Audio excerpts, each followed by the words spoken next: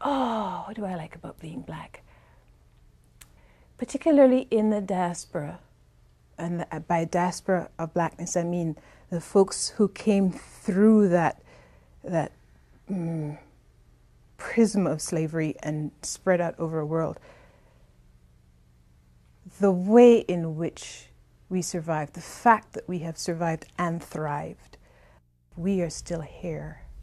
I love that. I love our sensibility around language, music, aesthetics.